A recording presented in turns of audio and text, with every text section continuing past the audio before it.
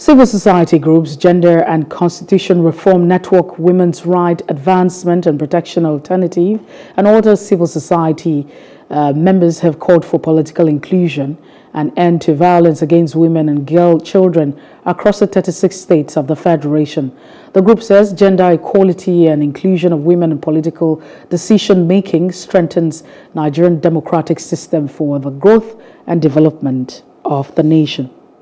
Also having this meeting, and so I believe we are going to work together to leverage on the strengths of one another, and we're going to have more of the Atachenge work together to ensure that sometime, not too long from now, we have a woman or we have women who will actually also get to some of the top positions in our state and in the country. Call on all stakeholders to collaborate in fostering an enabling environment that respects and upholds women's rights and encourages their meaningful participation and promotes gender equality in Nigeria's political process.